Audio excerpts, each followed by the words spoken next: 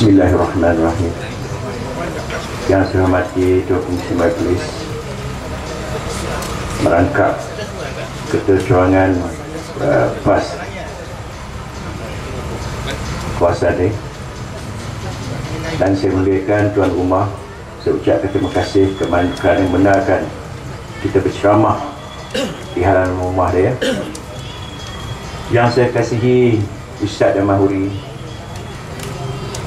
hebat orang dia. Dan kadang-kadang bila saya bandingkan umur saya 60 ni dengan dia lebih muda dari saya rasa perbezaan saya dengan dia antara langit dengan bumi.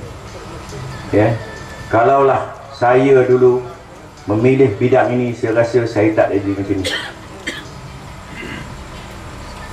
Kepada tuan-tuan dan puan-puan, seterusnya kepada ahli-ahli UMNO yang datang mendengar celoteh kita pada malam ini, begitu juga saya ucapkan selamat datang kepada pasukan keselamatan dan saya ucapkan selamat menjalankan tugas. Assalamualaikum warahmatullahi wabarakatuh. Tuan-tuan dan puan-puan, hari ini saya jadi bidang terjun. Semalam, kemarin saya dengan Datuk Tamrin Ghaffar di Pasir Panjang. Kemudian terus kami pergi ke Kuala Kangsar. Sebelum tu kita di Tapping, Haiti di Tapping.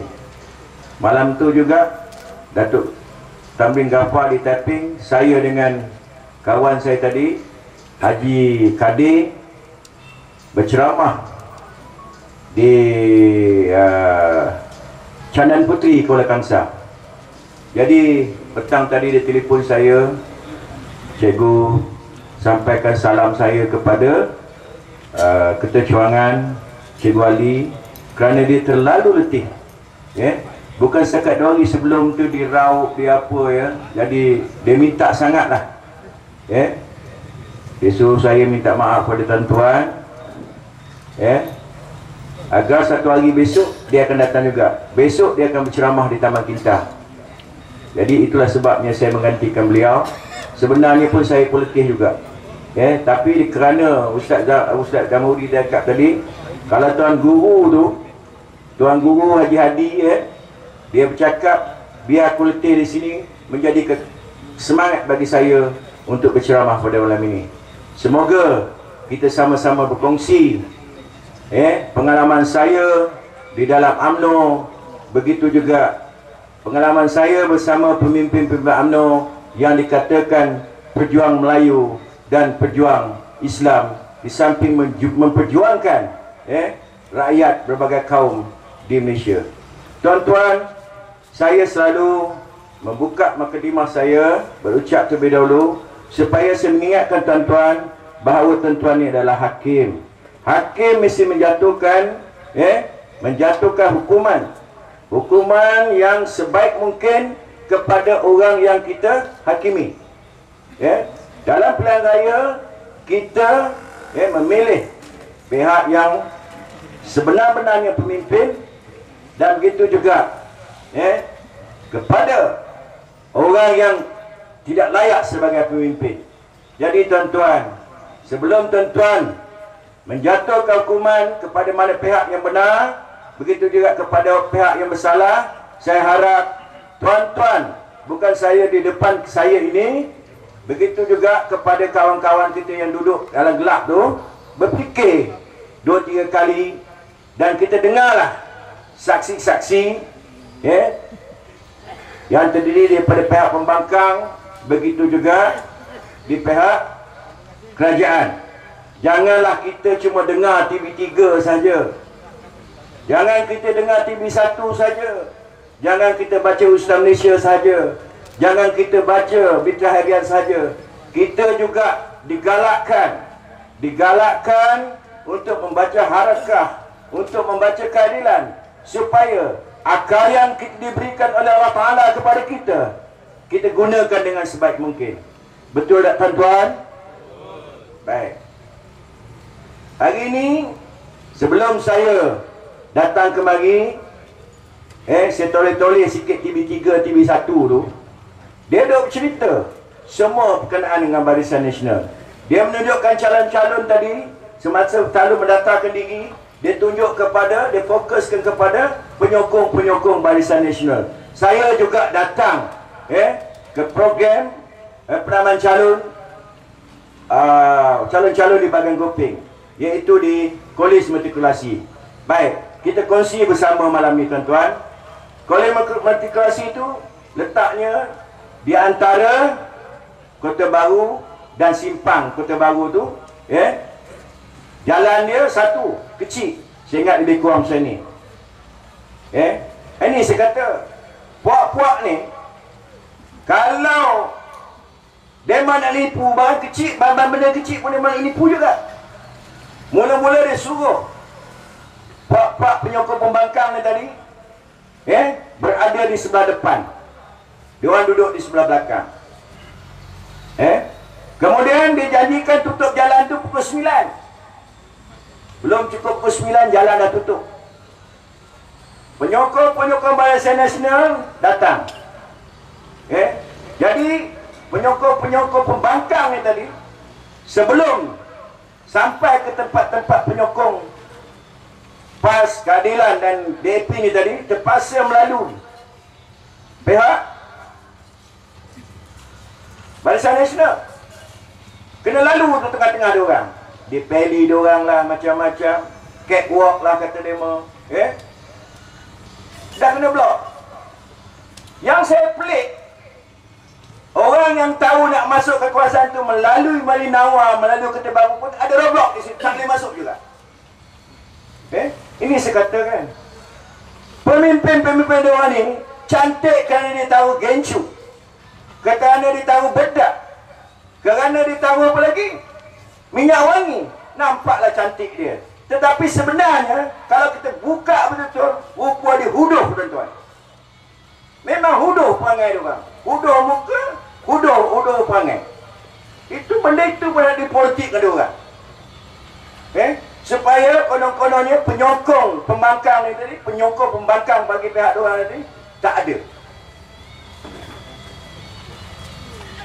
Tetapi kita tahu, orang berakhir kita tahu bahawa penyokong-penyokong ni tadi telah disekat terlebih awal. Jam 3-4 km. Itu baru benda kecil kita nampak. Belum lagi benda-benda yang besar. Baik tuan-tuan, saya selalu ceramah di atas pentas.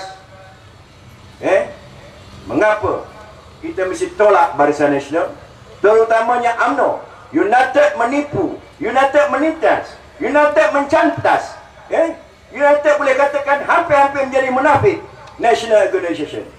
Kenapa kita kena tolak? Sebab saya dalam UMNO ni, bukan lama sangat, baru 34 tahun. 34 tahun. Saya menjadi ahli UMNO ni 34 tahun dan menjadi ahli biasa 31 tahun. Saya duduk sebagai pegawai bahagian cuma 3 tahun. Tak cukup edah pun saya tinggalkan. Kenapa? Sebagai asalnya saya ni guru, saya dididik supaya mengajar anak murid saya 2 kali 2, 4. Tetapi pemimpin UMNO, pemimpin UMNO mengajar kita supaya mengajar orang lain. Kita sebagai pegawai diajarnya kita ni tadi supaya mengajar orang ni tadi 2 kali 2, 5. Tuan-tuan faham tak? 2 kali 2 tu jawapan 4. Tetapi pemimpin UMNO ni dia mengajar 2 kali 2, 5. Jadi tak sesuai, sebab saya tahu jawapan ni 2 kali 2, 4 tetap 4. Tak mau 2 kali 2, 5.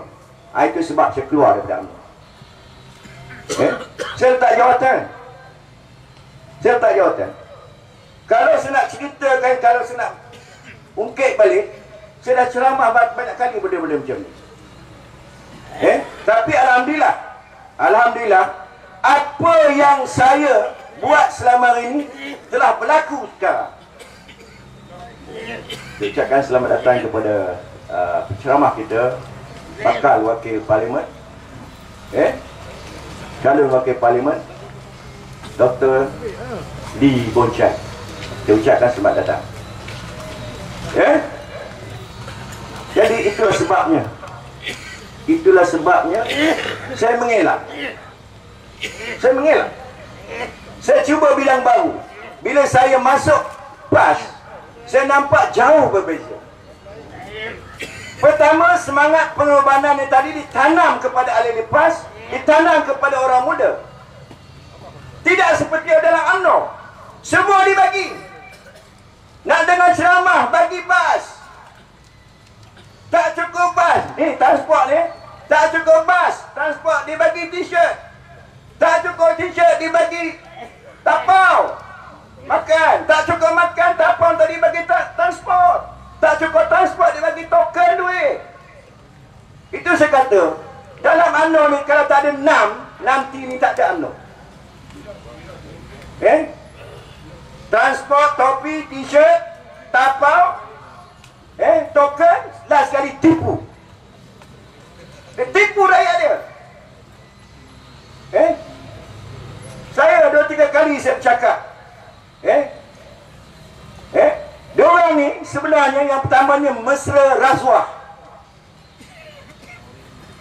Mesra Rasuah. Sebab apa? Dalam memilih kepimpinan sendiri, awal-awal lagi telah rasuah. Nak jadi pemimpin, tabur duit. Baik peringkat cawangan, peringkat bahagian, sampai ke peringkat nasional.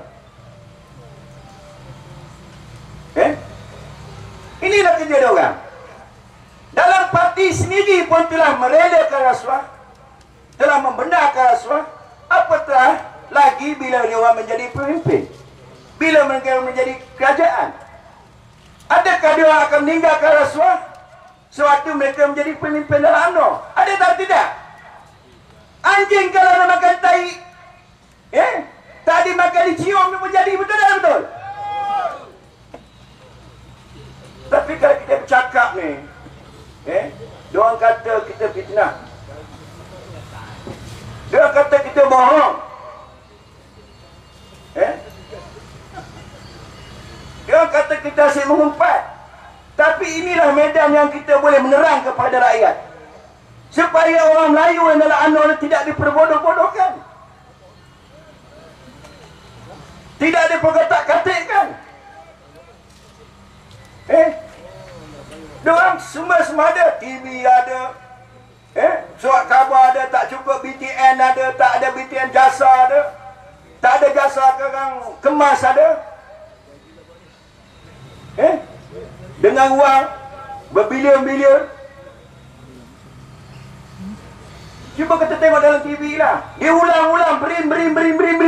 Dia tak tahu yang berim-berim ni sudah dia besok jadi brum kepada rakyat. Brum ni penyapu lah. Kena sapu bersih semua. Apa yang boleh jadi sumber kewangan bagi diorang akan menjadi sumber kewangan. Tuan-tuan, 55 tahun UMNO memerintah, barisan memerintah, belum pernah kita dapat berim. Betul tak? Betul tak? Tetapi kenapa sekarang boleh dapat berim? Kenapa? Kerana perjuangan parti pembangkang. Betul tak? Kalau tidak, tuan-tuan yang harap nak merasa. Kerana dia takut kalah baru dia membagi. Kalau tidak, entahlah. Saya pun tak tahu. Itu pun silap tak berapa disapu diorang. Yang lebih itu baru sampai pada tuan-tuan dan perempuan. Sebab diorang ni penyangak, penyamun.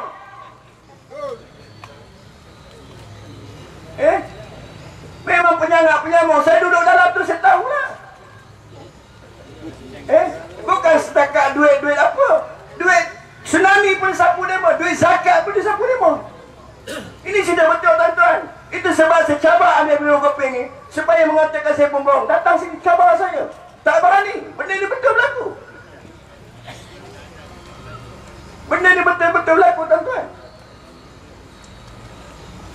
Kemudian kalau kita tengok cara didikan diorang, cara didikan diorang ni tadi kepada anak-anak muda. Tak cukup pemuda UMNO, tak cukup puteri UMNO, tubuh pula perkasa. Tubuh pula perkasa. Dan orang perkasa ni ada masanya mengamuk tak tentu arah. Tak apa dia mengamuk pun kita tak tahu. Tak tentu pasal.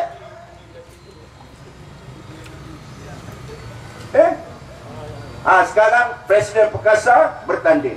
Timbalan Presiden Perkasa pun bertanding. Duduk dalam parti barisan besok. Hancur barisan. Dah kena perangai orang begini.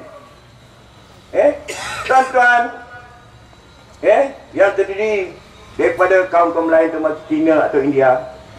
Orang UMNO, orang barisan ni sekedik.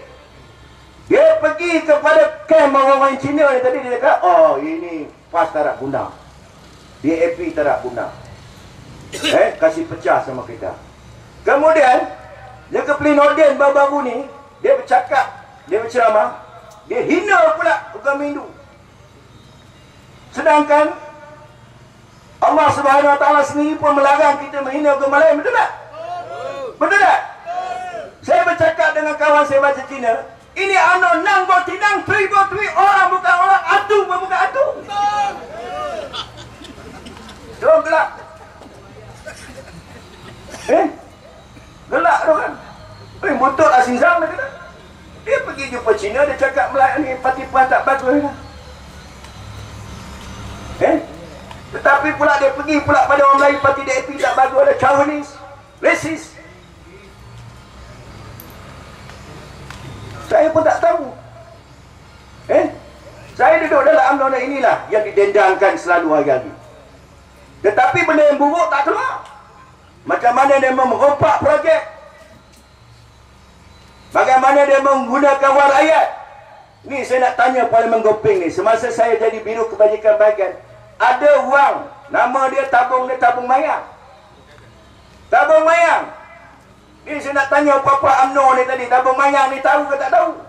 UMNO bodoh. Dia peruntukkan 50,000 untuk membantu pesakit kronik. Hari ni dapat surat doktor, besok dapat duit 200. Dapat je laporan doktor, besok dapat setahun sekali. Begitu juga untuk tua, orang yang meninggal. Saya ketua kampung Melayu tu, Alang dia pun dapat saya bagi. Cikgu, saya nak kena mayang ni macam mana cikgu, saya ada apa ni, ada kes. Pergi ambil surat doktor. Saya pun ambil surat doktor, Dr. Thomas dia pun tu di Gopeng tu. Saya ngambilkan surat doktor. Besok bagi dia 200. Tanyalah tu kalau saya bohong. Sebab duit tu ada. Nak membantu rakyat. Tetapi ke mana pergi duit tu? Bila masa pilihan raya barulah tunjukkan demo lah. Good father, good mother. Tuan-tuan, saya minta kali ini tuan-tuan, kita buat perubahan. Ini kalilah kita buat perubahan. Jangan macam kalau kita tengok filem Ramli tu, Alibaba dengan 40 orang penyamun. Kita tengok Ibrahim pendek tu buang buah dadu kan? Betul tak betul? Buah dadu ni ada nombor 1 sampai nombor 6. Betul tak betul? Buah Ibrahim pendek ni paling batu, tengok nombor 2. Balik lagi sekali nombor 2 juga. Lepas tu kali ketiga dia dah nak pukul, tak boleh lah. Ini nombor 2 nombor saya lah, dia kata. Begitu juga orang UMNO ni tadi. Projek besar-besar ke tentang duit ke tentang apa ni, dia orang lah punya. Bila nak pilihan raya besok, barulah terhegeh-hegeh nak jumpa rakyat bawah. Saya bukan marah orang UMNO. Saya bukan marah parti UMNO. Saya mengingatkan tuan-tuan, pemimpin yang kita sanjung nanti penyamun, betul, perompak, perogol pada orang, betul tak? Kalau kita kata dia memarah, ada tak pemimpin UMNO yang diperogol? Ada tak? Ada tak? Tetapi mengapa dia bebas? Mengapa orang kena rogol pula masuk ke bilik tahanan? Budak ni rogol dia umur 13 tahun. Adakah orang UMNO memperjuangkan maruah budak yang kena rogol ni tadi? Yang memperjuangkan budak-budak yang kena rogol ni tinggal sampai kawan tu di penjara.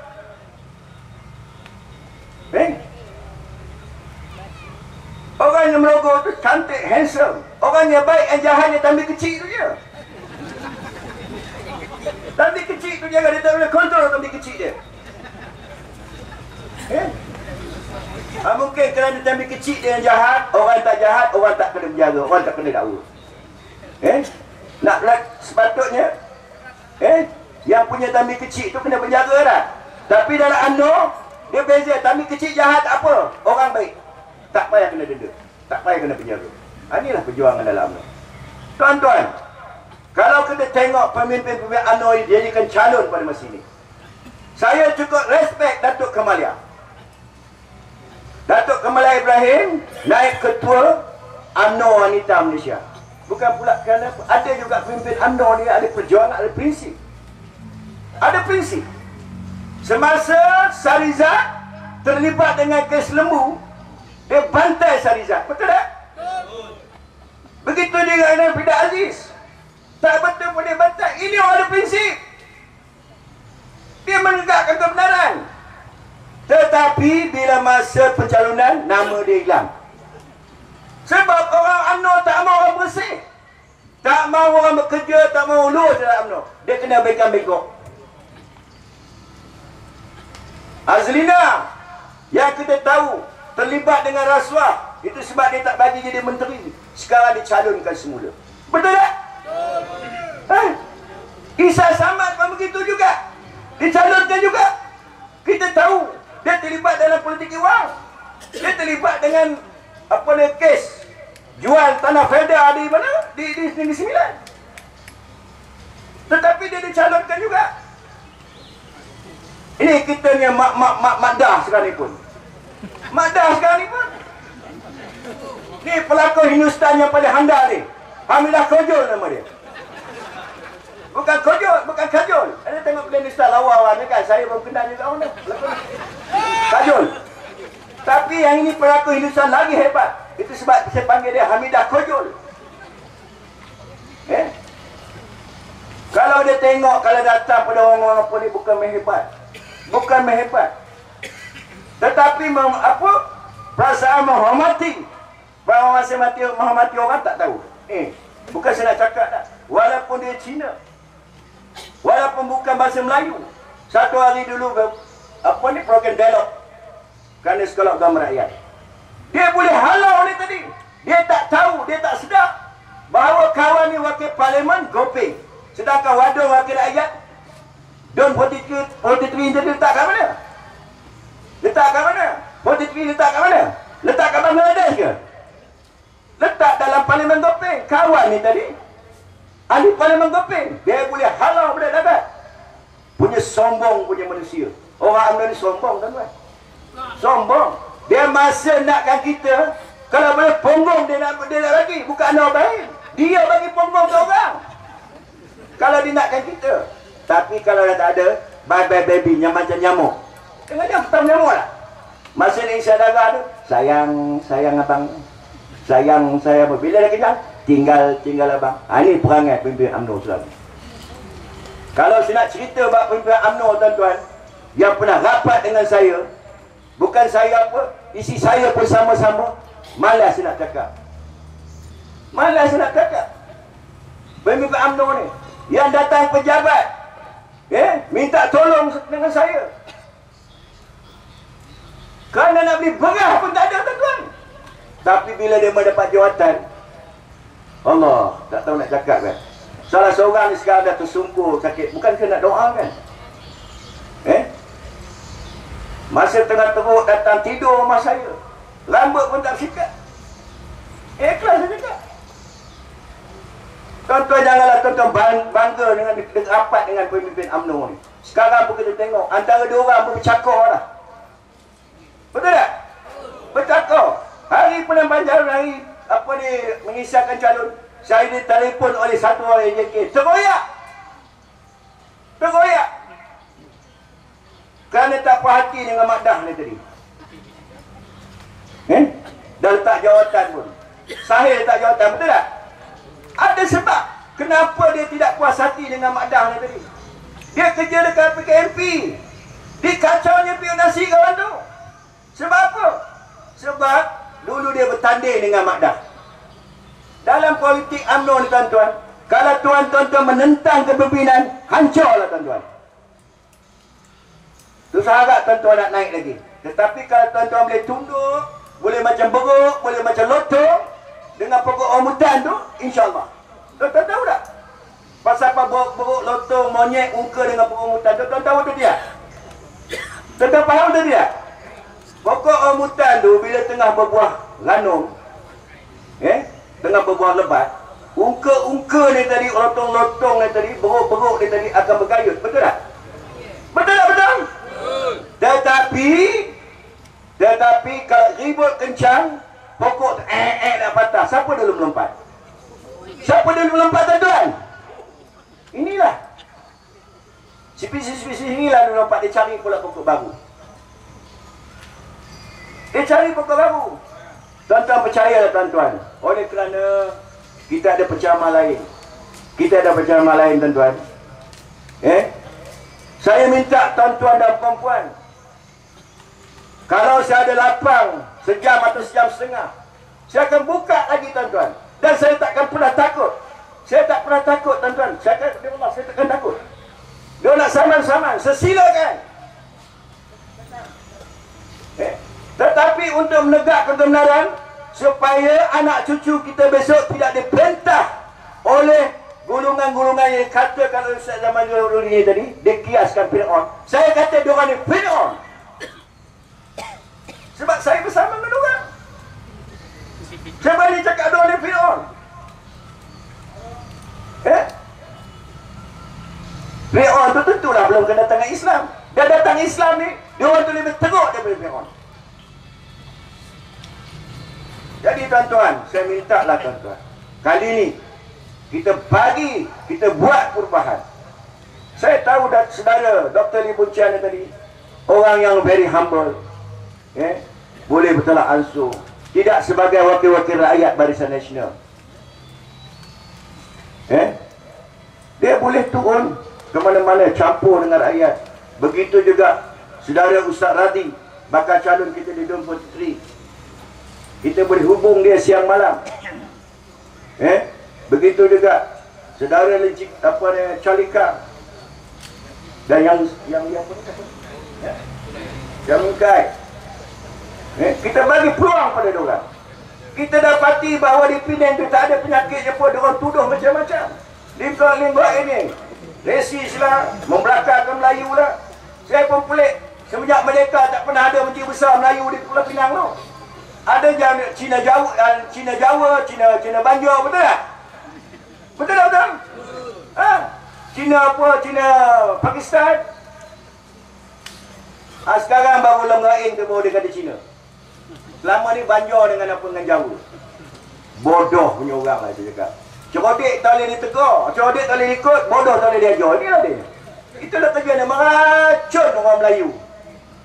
Kerja dia orang. Sebab apa dia tu? Sebab dia orang ada polus. Kalau tak ada polus, mampus dia tak buat kerja. Betul tak? Jadi kita bagi peluang kepada rakan-rakan kita daripada Pakatan Rakyat. InsyaAllah, saya rasa diorang ni akan menjadi pentadbir yang baik, kerana dia telah mendapat kesedaran. Terutama rakan-rakan dalam parti Pakatan Diri itu PAS. Saya belum pernah dengar orang PAS ni tadi dituduh kena rasuah. Betul tak? Betul tak betul? PKR pun super. Tapi PKR yang melompat tu tadi dihulu, dibagi. Ini tak. Ini kita tak bagus lah. Lepas ni kita pastikan besok diorang ni tadi tidak melompat parti. Apa yang dijanjikan semasa waktu pilihan raya dalam manifesto tu, saya harap dia akan tunaikan. InsyaAllah. Kalau dia tak tunaikan, saya dengan kawan-kawan saya akan membuat satu persatuan. Kita akan round satu mesa. Kita pula akan sewa dia orang. InsyaAllah tuan-tuan. Sekian. Assalamualaikum warahmatullahi wabarakatuh.